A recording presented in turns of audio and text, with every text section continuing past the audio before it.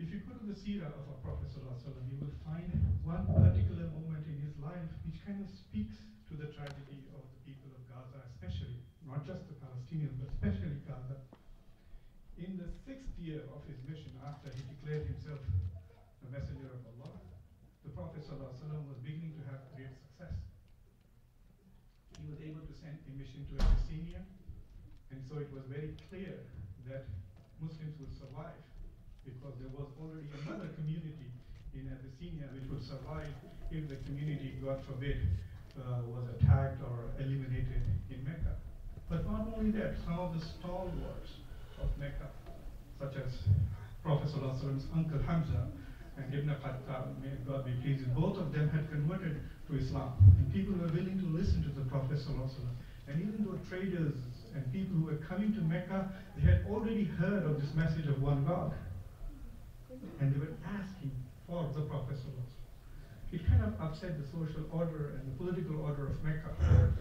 And in order to put an end to this social, political, cultural, and religious uprising, they got together and they decided to boycott the two families of Banu Hashim and Banu Muttalib. They came together, they actually put it down in paper, they wrote down a treaty. And some of the articles of the boycott was that, number one, nobody will marry, give their daughters or take the daughters from those two tribes. Nobody will trade with them. Nobody will talk to them. Nobody will wish with them. Nobody will visit with them. A complete boycott.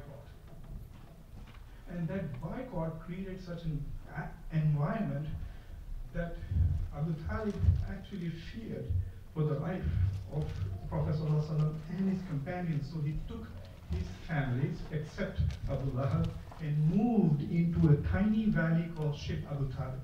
It's like a small ravine where they could all live together and protect themselves from these external attacks. And they lived there for 3 years. And if the historians of Islam and Sirah have not dwelt much on these particular 3 years of life. So if you read the Sirah of Ibn Hisham, you'll find there are only 5 or 6 pages of discussions of this, because the suffering of Prophet ﷺ, his family and his companions, and those who may not have actually been Muslims but were associated with the tribe, who were also boycotted, was so severe that out of the desire to maintain the dignity of Prophet ﷺ, they did not describe in detail. But some commentators still say that the people of Mecca at night would hear their children in the ship of Abu Talib crying with hunger. The voice of children crying at night for hunger would travel across. There was no shelter, there was no oasis. The rocks of Mecca become as hot as 60, 70 degrees centigrade in that heat, and they were reflecting. Now, this is the suffering of the Prophet ﷺ and his companions for 3 full years. But what is interesting about it is that ultimately the cries of those children, the hunger, the pain, reached the hearts of even those who were doing zulm upon them. Even their oppressors were moved. Now, people like Abu Jahl and Abu Lahab had formed together a coalition by which they made sure that the boycott was kept in place. They had kept the treaty with everybody's signatures in the middle of the Kaaba, inside the Kaaba, and they used that to tell everybody, we have all agreed upon this sanction. It is with no sunset clause, in the sense there was no end to the sanctions. So this powerful coalition of Abu Jahl, Abu Lahab, and some of his friends forced everybody to stay in line. And there are many such episodes that people moved by the tragedy would smuggle food in, would trade, traders would sometimes manage to bring something in for the Prophet, especially during the months, the holy months, there was some relaxation of these sanctions. But one thing interesting happened, that at one point, one of the members of the coalition from Mecca decided it was unbearable. He said, this is not what we had agreed upon. What we had agreed upon was to put so much pressure on Prophet ﷺ and his companions that either he would stop preaching or they would stop following him. That was the purpose. Our purpose was not to starve them to death. Our purpose was not to make such great suffering. And this was an very interesting period. There was a lot of dialogue between the two sides in spite of the sanctions. There was a lot of cursing of each other. The surah about Abu Lahab, Tabbat Yada Abi Lahabin wa Tab, was revealed during this period, where Allah subhanahu wa ta'ala was identifying the perpetrators by name or description and telling them that they will be punished on the day of judgment for making the Prophet and his followers suffer so much. But one day, one of this, and I don't remember whether it was Abu Lahab or Abu Jahl, met the Prophet ﷺ and told him that you should stop cursing us and our gods, because if you do, then we will also curse your God. And then Allah subhanahu wa ta'ala commanded Muslims, not just the Muslims in that valley, to never insult the religious symbols of other people unless they insult the religious symbols of our deen, which means the Prophet ﷺ and Allah subhanahu wa ta'ala. So there was this dialogue taking place. So one day, one of the members of the coalition who realized that the pain was severe went around and found 3 and 4 more people who were of his point of view. And they felt that we had gone too far. So one of them said, I will dare to speak in front of everybody and say, we have gone too far. Will you back me? And so when they all collected in Mecca, this man stood up and said, we have gone too far. They are suffering too much. We have to put an end to this. And then when the other 4 people stood up and spoke with him, it was an interesting thing. They suddenly realized that the coalition of the oppressors was in minority. Most of the people of Mecca were feeling guilty and were against the sanctions, but were afraid to speak up. So the moment this coalition of 5 people spoke up, everybody said, yes, we need to put an end to this. So they walked into the Kaaba to tear the treaty, and they found that, of course, that treaty was eaten up by termites. And only the beginning of the treaty was left, which was Bismillah. Even the Quraysh used to start their writing with Bismillah. And everything else was written by termites, and so the treaty ended, and that ended the sanctions. Now why am I, at this moment, recalling these days? Because in this moment, when we look at Gaza, when we look at Syria, when we look at Iraq, and we see this pain, the pain will cloud our judgments. The pain will cloud our judgments. We get more emotional. And instead of fighting injustice, we incline towards injustice. Instead of condemning oppression, we become oppressive in the manner in which we condemn oppression. And that is not the way to go. There are 2 important lessons to learn from that period of Viacom. One is the ethics of change, or minhaj or methodology for change, which the non-Muslims of Mecca adopted to end the sanctions. They came together, formed a coalition, because if one person had spoken, Abu Jahl and his people would definitely have attacked that person. But they formed a critical coalition to speak up for justice. Indeed, one of the greatest forms of jihad is to speak truth to power. And these 5 had got together to decide and tell the people of Mecca that enough is enough. And they did it peacefully. And they did it in a public forum, through a town hall meeting. And they put an end to the legal basis. They put an end to the legal basis of the sanctions and the boycott. They didn't just break it illegally. They ended the legal basis for the sanctions. That is the beauty of the change that they made. But what do we learn from Prophet ﷺ and his companions who went into the suffering? As I was reading about it, I said, this is so amazing. There is no such thing in philosophy as ethics of suffering. We assume that if you suffer injustice, it gives you the license to do whatever you wish. But the Prophet ﷺ demonstrated in those 3 years that there is an ethics on how to be a victim. If you want to know what is the ethical way of being a victim, how to conduct yourself in extreme oppression, then read the stories, the few that we have about the Prophet ﷺ and his companions when they were boycotted and they were living in that life. Number one, they remained steadfast. They did not waver in their purpose. They did not waver in their belief. Nobody raised the question, if there is a true God, why are we suffering? They believed that there is a God and they understood that there is a purpose behind this. And Allah subhanahu wa ta'ala wants us to know. The Prophet ﷺ never diluted his message. And he never stopped preaching his message. Even during the period when the sanctions were a bit relaxed during the holy months, and when traders were allowed to interact with them, he spent more time giving his message than trading. So that is the second most important thing that we should learn, is that there is an ethic to suffering. We'll take pause and let's ask Allah subhanahu wa ta'ala for forgiveness for our sins and forgiveness for the sins of our brothers and sisters, especially in the areas where there is so much suffering that the suffering may compel them to move away from an ethical position.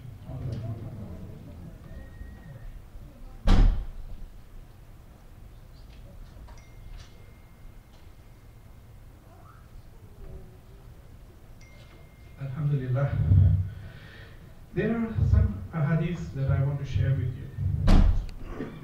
And these are so incredible, it's unbelievable. One of the beauties of Islamic tradition is that it comes with theory and practice both. So you can read the Quran and understand the theory, and then you read about the hadith and the tradition of Sunnah, and you see the practice. So you can look at the principle and you can see how the principle has been implemented in practice. And if you reflect on them, it can be uplifted. It's unbelievable. For example, let me read this to you. I'm sure a lot of you know about this famous hadith about when the Prophet ﷺ made Mu'adh ibn Jabal the governor of Yemen and sent him there, and so it became the source of the hadith for ijtihad. But he said something else which is often forgotten. Besides saying that how will you judge between people, and he responded by saying, I will first go to the Quran. If there is no Quran directly addressing the issue, then I will look at your Sunnah, and if I can't find direct from there, then I will use my reason, which is the reason why Imam Shafi'i in his Risala goes on to justify the theory of ijtihad. But he also said something interesting. The Prophet ﷺ warned Mu'adh. He said, be afraid from the curse of the oppressed. There is no screen between his invocation and Allah subhanahu wa ta'ala. This is a very profound comment, and it should make you cry from inside if you hear what this means. You know, for those of us who believe that in his journey on Miraj, the Prophet ﷺ came very close to Allah subhanahu wa ta'ala. But even then, they say that there were 70 barriers of light and dark between the Prophet ﷺ and Allah subhanahu wa ta'ala, screens of lightness and darkness. But when someone who is oppressed is suffering, and some injustice is done to somebody and they cry out in pain, there is no screen between them and Allah subhanahu wa ta'ala. There is no partition. They are with Allah at that time. So when people suffer, it brings them closer to Allah subhanahu wa ta'ala. Never be the target of their curse. Never be the target of their curse. Never ignore their pain. When we watch these scenes on Facebook and YouTube of what is happening in Gaza, and we see that, we feel that how can we ignore the agony of this? Today I got an email from Brother Murad Khose that there were 6,000 people who prayed the Salatul Eid, but only 150 people showed up for the protest in Gaza last week. There is a protest today too. We are trying to speak truth to power. The protest is outside the office of Chris Coons, who is as much our representative as he is anybody else's representative in Delaware. I would love to see more of you go there and let him know that he is not speaking for all Delawareans when he says he stands with the oppressor. We don't want him to change things. He cannot do that. But at least one acknowledgement that there are children who are dying who do not deserve to die. You know, when people hear about condemnation of terrorism, they'll say, there is no justification for killing civilians.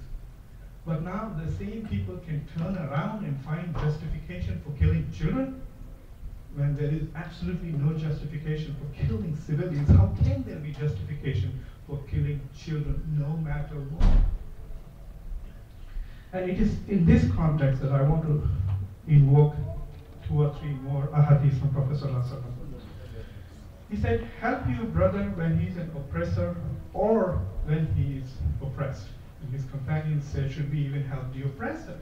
And the Prophet ﷺ said, yes, the way you help an oppressor is by preventing him from oppressing. And the prevention needs not be just physical. It can be through education.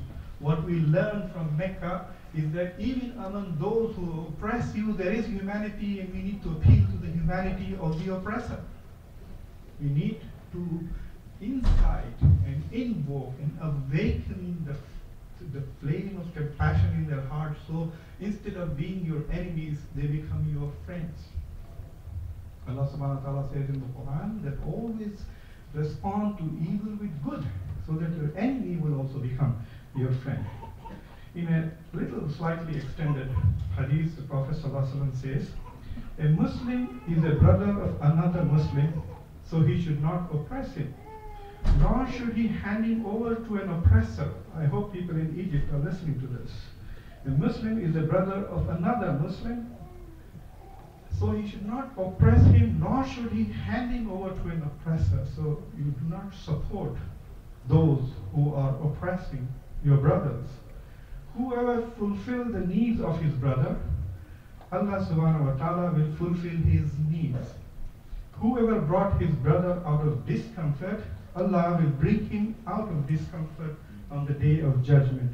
And whoever screened a Muslim from pain, from oppression, from suffering, Allah will screen him on the day of judgment. It is a deal. And the beauty of this whole thing is that when you stand up for the people of Gaza, when you fight for the refugees of Syria, when you fight for those who are in the mountains today in Iraq, who may not be alive tomorrow, when you stand up for them, it is also a selfish thing to do, because Allah subhanahu wa ta'ala will reward you many times more for the same act.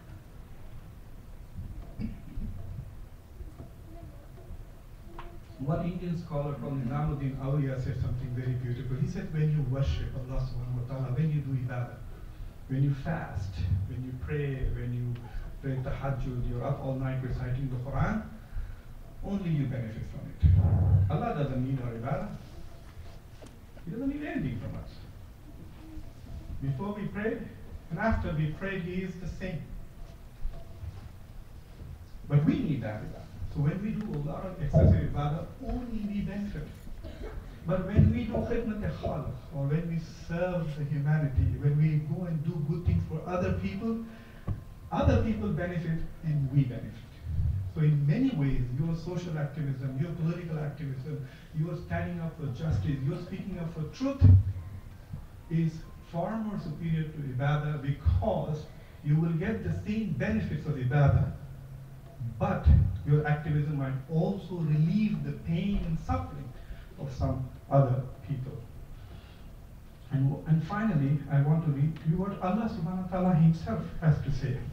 He says, وَمَا بِسْمِ اللَّهِ الرَّحْمَنِ الرَّحِيمِ وَمَا لَكُمْ لَا تُقْتَلُونَ فِي سَبِيلِ اللَّهِ وَالْمُسْتَضْعَفِينَ مِنَ الرِّجَالِ وَالنِّسَاءِ وَالْوِلْدَانِ الَّذِينَ يَقُولُونَ رَبَّنَا أَخْرِجْنَا مِنْ هَذِهِ الْقَرْيَةِ الظَّالِمِ أَهْلُهَا وَاجْعَلْنَا مِنْ لَدُنْكَ وَلِيًّا وَاجْعَلْنَا مِنْ لَدُنْكَ نَصِيرًا.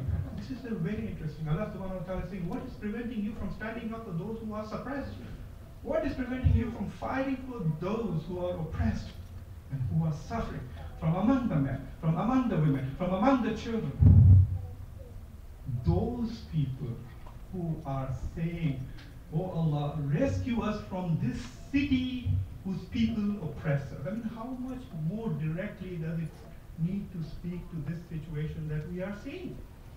When I look at this ayah and I think, my God, this is in Surah Nisa. Go back and read it and reflect it. Ayah number 75 in Surah Nisa. It's as if it has been written for Gaza 2014. They are saying, why cannot you stand up for these people who are pleading to rescue us from this city of oppressors? Please send us from among yourselves someone who will be our wali, our protector, our guide. That is the message addressed to the Muslim world. And the second part is, please from among yourselves send us someone who will help us. That is addressed to us. As American Muslims, we are not in a position to be a protectorate of anybody. We are lucky if we can protect ourselves. But we can be helpers. We can help their cause. That is something very, very important. There are two things that I want to share with you, and inshallah I've taken more time than I should. There is this protest that is being planned today outside Crispin's office from 3:30 to 5:30. If you are in the area, please go visit. On Monday, from 6 o'clock to 8 p.m., we have a panel discussion here at Tarbiyah School from 6 to 8 p.m. We have a panel of speakers coming from Philadelphia, from Washington, D.C. One of them is the founder of CARE National. He is himself a Palestinian who has seen what happens there many times over. He's a Palestinian refugee. We also have members of the Jewish community who are coming here to speak up on behalf of the Palestinians. There are people who are speaking up for justice. There is now an organization called Delaware Churches Against Occupation. So there is a coalition of Christian churches who are against the occupation of Palestine and Gaza, who are for the freedom of Palestine, who are for boycott of Israel. And so please come and attend. Speak your mind. Tell us what you want us to do. Empower this coalition. Just as it happened in Mecca, let's go back and tear apart this treaty. That is important. Please do not underestimate the power of people. The power of people is more than the power of weapons and more than any other weapons. You know, every khutbah practically that I have heard all my life ends with this ayah, which I will also end my khutbah with. Bismillah ar-Rahman ar-Rahim. Inna Allah ya'muru bil adli wal ihsan wa ita'i dhil qurba wa yanha 'anil fahsha'i wal munkar wal baghi ya'idhukum la'allakum tadhakkarun. But what is interesting is we will reflect on it. The first part I want you to reflect before we start praying. Allah subhanahu wa ta'ala says, Inna Allah ya'muru bil adli wal ihsan. Allah subhanahu wa ta'ala orders us to conduct all our affairs with justice and beauty. Justice is not enough. It is very clear. I mean, this ayah we hear every Jummah, that Allah subhanahu wa ta'ala wants us not just to do justice, but do it in the best possible way. Ya'muru bil adli wal ihsan. Don't ever forget the second part. He is saying the goal is justice, the method is the ihsan. Allah subhanahu wa ta'ala is beautiful and He loves beauty. And there's one interesting hadith al-Qudsi that I read recently, and I want to end my khutbah with that. Allah subhanahu wa ta'ala says that indeed He loves every heart that is suffering. Every heart that is suffering, Allah loves them. Jazakallah khair wa qim as-salah.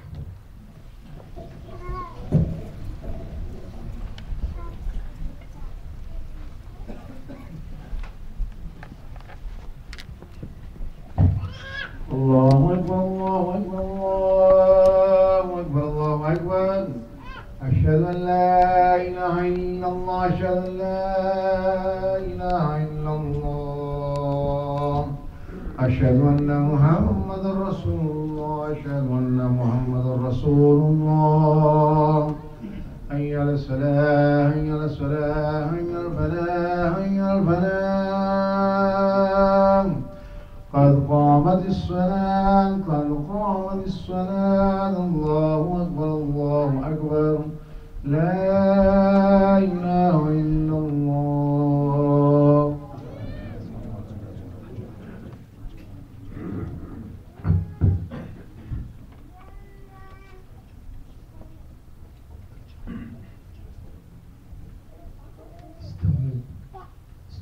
واعتدلوا تراصوا يرحمكم الله.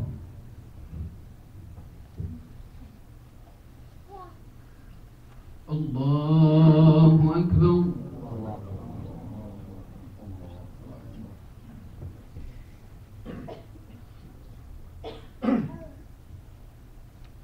الحمد لله رب العالمين الرحمن الرحيم ملك يوم الدين إياك نعبد وإياك نستعين اهدنا الصراط المستقيم صراط الذين أنعمت عليهم غير المغضوب عليهم ولا الضالين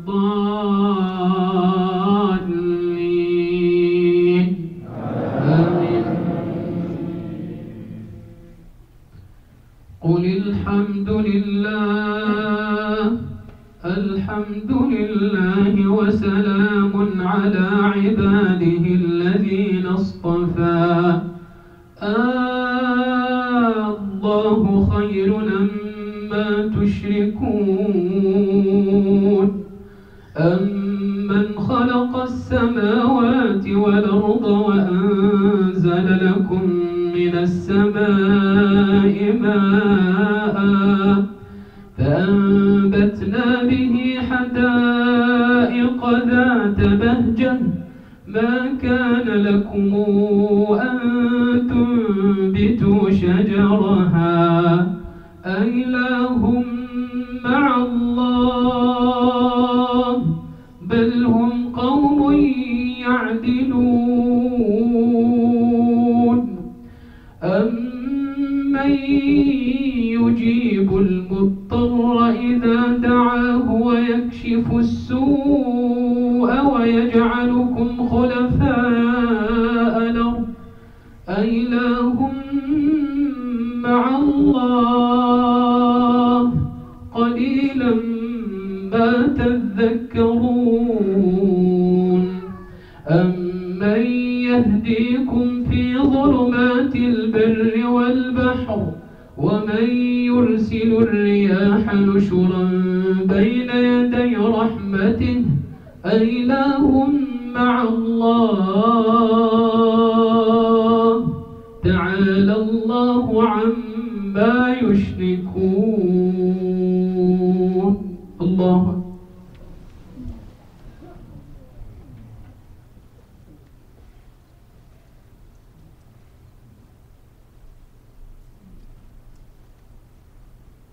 الله لمن حمده. الله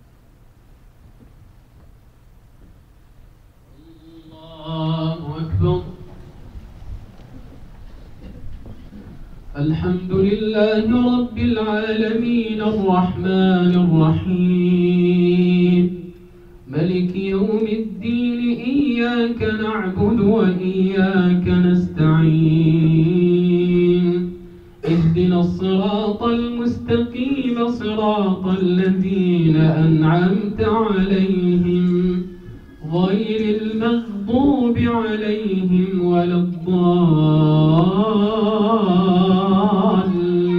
الضالين آمين.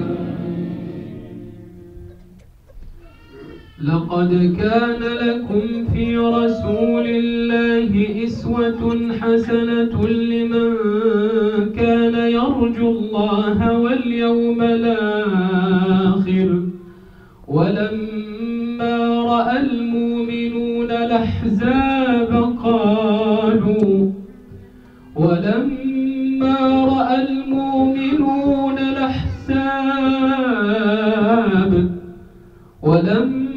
رأى المؤمنون الأحزاب قالوا هذا ما وعدنا الله ورسوله وما زادهم إلا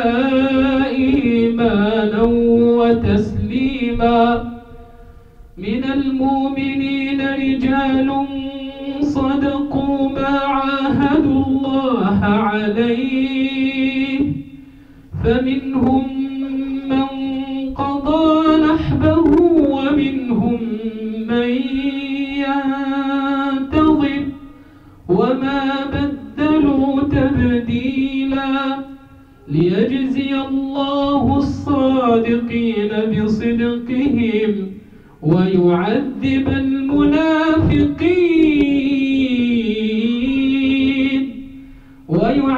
المنافقين إن شاء أو يتوب عليهم إن الله كان غفورا رحيما. الله